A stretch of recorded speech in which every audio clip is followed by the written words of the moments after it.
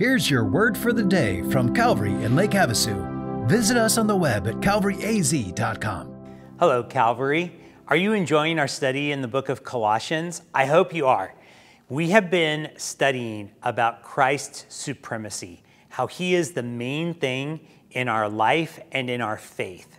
And today, as we continue through, we're going to learn that Jesus is better than all human religions, human philosophies, worldly thoughts. He's better than religion, rituals, and regulations. So let's take a look. We're in Colossians 2, and I'm looking at verses 20 through 23.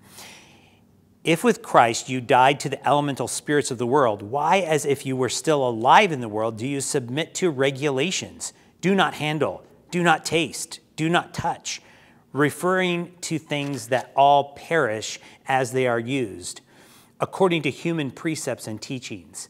These have indeed an appearance of wisdom in promoting self-made religion and asceticism and severity to the body, but they are of no value in stopping the indulgence of the flesh. So is your faith all about the do nots? Do not do this. Do not drink that. Do not go here. Do not watch this thing or that thing. The do nots are not what our faith are supposed to be about. Our faith is not about a bunch of rules that we need to obey and follow. Is your religion based on human ideas? I mean, let's face it, you can go on social media and you can get all kinds of crazy human ideas on what your faith should be, on what you should believe. Or is your faith based on what you read in God's Word and what you receive from trustworthy biblical teaching? I hope it's based on the trustworthy biblical teaching and not just made up human ideas and philosophies. How about this? Is your body the recipient of harsh and severe treatment because of your religious beliefs? Do you feel like you have to, harm yourself in order to please God? That's what was going on in Colossians. Obviously, that is not what Jesus wants for you.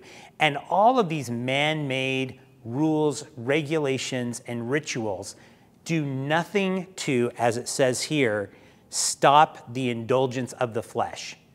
That battle that's going on inside of all of us with sin and with righteousness between pleasing God and pleasing ourselves, that battle is not won by rules and regulations and severity towards the body.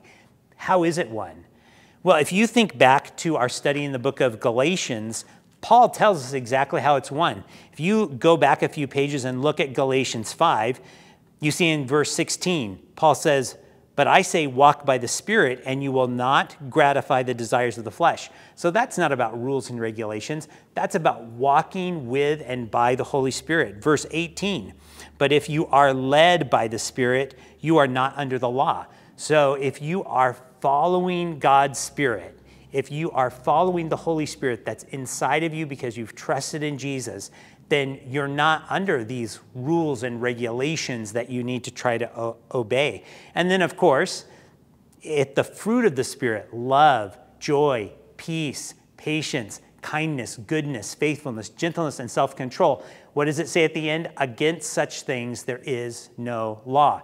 So in other words, walking by the Spirit, listening to the Spirit, letting the Spirit develop in you, in your heart, and in your life, all of those wonderful attributes, that is how you win the battle against your flesh. That is how you win the battle between obeying God and fulfilling your own selfish desires. So I hope that today gives you a little bit of hope and a little bit of perspective as you continue to wage that war against the desires of the flesh. If today's message has meant anything to you, would you like it? Would you share it? Or would you leave a comment below? And have a blessed day, Calvary.